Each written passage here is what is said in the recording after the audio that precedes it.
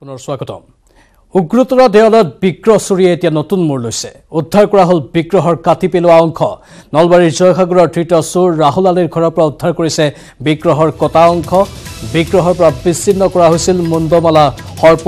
আৰু উদ্ধাৰ কৰিছে আৰক্ষীয়ে সেই বিচ্ছিন্ন অংশসমূহ লতাখিলা আৰক্ষীয়ে ৰাহুল আলীক লগত লৈ অভিযান চলাইছিল আৰক্ষীয়ে ধাৰাবাহিকভাৱে এতিয়া সফল হ'ব ধৰিছে গোলাঘাট আৰক্ষীয়ে যি সফলতাৰ নিদৰ্শন দাঙি ধৰিলে আৰু তাৰ পাছতে ধাৰাবাহিক ৰূপত আৰক্ষীয়ে এটাৰ পাছত আন এটা অভিযান সফল ৰূপত সমাপ্তি ঘটাবলৈ সক্ষম হৈছে আৰু এই বিগ্ৰহৰ চিহ্ন অংশ সন্দেহ কৰা হৈছিল যে এই দুষ্কৃতিকাৰীবোৰে বিভিন্ন স্থানত নি পৰীক্ষা কৰি হয়তো বিক্ৰী কৰি পেলাইছে কিন্তু বাস্তৱতে সেইবোৰ লুকুৱাই ৰখা হৈছিল হয়তো পৰীক্ষা কৰা হৈছিল পৰীক্ষা কৰাৰ অন্তত যেতিয়া বিগ্ৰহৰ মূল্য গম পোৱা গ'ল তেতিয়াই সেইখিনি লুকুৱাই ৰখা হৈছিল বৰ্তমান আমি যোগাযোগ স্থাপন কৰিছোঁ উগ্ৰতৰাত থকা আমাৰ সাংবাদিক ভাস্কৰ হাজাৰ সৈতে স্বস্তিৰ নিশ্বাস এই চিহ্ন অংশক লৈ সকলো উদ্বিগ্ন হৈ আছিল সেই চিহ্ন অংশখিনি উদ্ধাৰ কৰা হৈছে নিশ্চয়কৈ প্ৰাঞ্জল এইটো ভাল খবৰ বুলি ক'ব লাগিব আচলতে সকলোৱে অপেক্ষাৰে বাট চাই আছিল যি মা বিগ্ৰহৰ যি বিচ্ছিন্ন যি অংশ সেই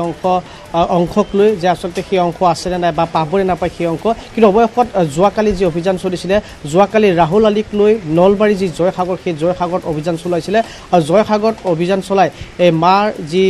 চিহ্ন আচলতে যি মুণ্ডমালা আৰু সৰ্প এই দুইবিধ সামগ্ৰী উদ্ধাৰ কৰা হৈছে নিশাৰ ভাগত যেতিয়া সেই ৰাহুল আলী নামৰ যিগৰাকী অন্যতম অভিযুক্ত সেই ৰাহুল আলীক লৈ অভিযান চলাইছিলে তাৰ পাছতেই মাৰ এই বিচ্ছিন্ন অংশ উদ্ধাৰ কৰে আৰু উদ্ধাৰ কৰাৰ পিছতে যেন এক স্বস্তিৰ আশ্বাস বুলি ক'ব লাগিব কাৰণ এক ভাল খবৰ বুলি ক'ব লাগিব কাৰণ সকলোৱে আচলতে অধীৰ অপেক্ষাৰ বাট চাই আছিল আৰু তাৰ মাজতে ক'ব লাগিব যিহেতু আৰক্ষীয়ে 4 দিনৰ জিম্মা লৈছে 3জন অভিযুক্তক 4 দিনৰ জিম্মা লৈছে 3জনক সোধা পোছা ধাৰা অব্যাহত ৰাখিছে প্ৰকৃততে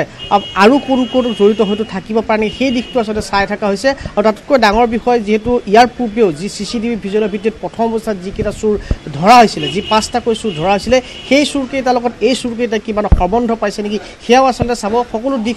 চাই আছে আৰু তাৰ মাজতে আন এক মই যিহেতু ক'ব লাগিব যিহেতু বিগত 6 মাহে মূল বিগ্ৰহ উদ্ধাৰ হোৱা নাছিল তাৰ পাছতেই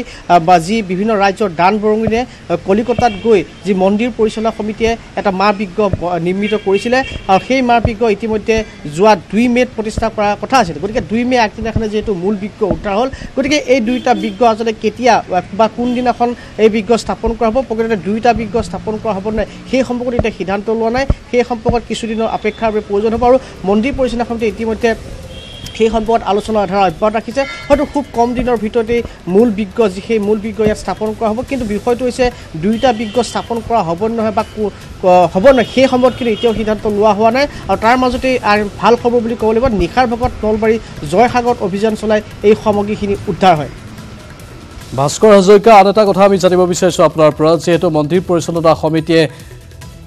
সুন্দৰভাৱে সকলো কাৰ্য পৰিচালনা কৰিছে আৰু তেওঁলোকে দুটাকৈ মূৰ্তি স্থাপন কৰাৰ ক্ষেত্ৰতো সিদ্ধান্ত হয়তো গ্ৰহণ কৰিব বৰ্তমান পৰিচালনা সমিতিৰ কোনো লোক আপোনাৰ সৈতে আছে নেকি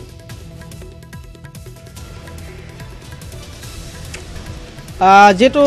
ইতিমধ্যে আমি কালিও তেওঁলোকৰ সৈতে আমি যোগাযোগ কৰিব চেষ্টা কৰিছিলোঁ যোৱাকালি এখন তেওঁলোকৰ বৈঠক অনুষ্ঠিত হৈছিলে তাত কিন্তু কোনো ধৰণৰ সিদ্ধান্ত হোৱা নাছিল যিহেতু যোৱাকালি দিনৰ ভাগলৈ আচলতে মাৰ যি বিচ্ছিন্ন অংশ সেয়া উদ্ধাৰ হোৱা নাছিলে কাৰণ নিশাৰ ভাগতে অভিযান চলাইছিলে লতাখিল আৰক্ষীৰ যিগৰাকী ভাৰপ্ৰাপ্ত বিষয়া তেওঁৰ নেতৃত্বত এই নিশাৰ ভাগত অভিযান চলাইছিলে তাৰ পাছত সেই নলবাৰী জয়সাগৰৰ পৰা যিহেতু সেই বিচ্ছিন্ন অংশখিনি উদ্ধাৰ হৈছিলে কাৰণ এই পৰ্যন্ত কিন্তু তেওঁলোকে সিদ্ধান্ত গ্ৰহণ কৰিব পৰা নাছিল পৰিচালনা সমিতিয়ে যে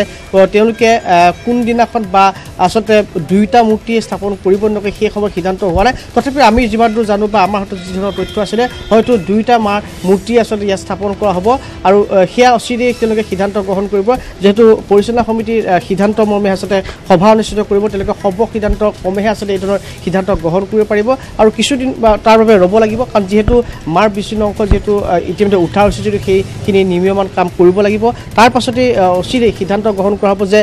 কোনদিনাখন মাৰ যি মূল বিগ্ৰহ সেই বিগ্ৰহ প্ৰতিষ্ঠা কৰা হ'ব আৰু দুইটা প্ৰতিষ্ঠা কৰা হ'ব নহয় সেয়া আচলতে চূড়ান্ত সিদ্ধান্তৰ বাবে কিছুদিনৰ প্ৰয়োজন হ'ব ধন্যবাদ আপোনাক মুঠতে উগ্ৰতৰা দেৱালয় বিগ্ৰহ চুৰিয়ে এতিয়া নতুন মূৰ লৈছে উদ্ধাৰ কৰা হ'ল বিগ্ৰহৰ কাটি পেলোৱা অংশ নলবাৰীৰ জয়সাগৰৰ ধৃত চোৰ ৰাহুল আলীৰ ঘৰৰ পৰা উদ্ধাৰ কৰিছে বিগ্ৰহৰ কটা অংশ বিগ্ৰহৰ পৰা বিচ্ছিন্ন কৰা হৈছিল মুণ্ডমালা আৰু সৰ্প সেয়া উদ্ধাৰ কৰিছে আৰক্ষীয়ে এটা ভাল খবৰ কাৰণ আৰক্ষীয়ে যৎপূৰ্ণ চেষ্টা চলাইছে আৰু অহৰহ গতিত বিভিন্ন সূত্ৰৰ পৰা খবৰসমূহ লাভ কৰি আছে। লতাশিল আৰক্ষীয়ে ৰাহুল আলীক লগত লৈ অভিযান চলাইছিল। এই অভিযানতে সফলতা লাভ কৰিছে।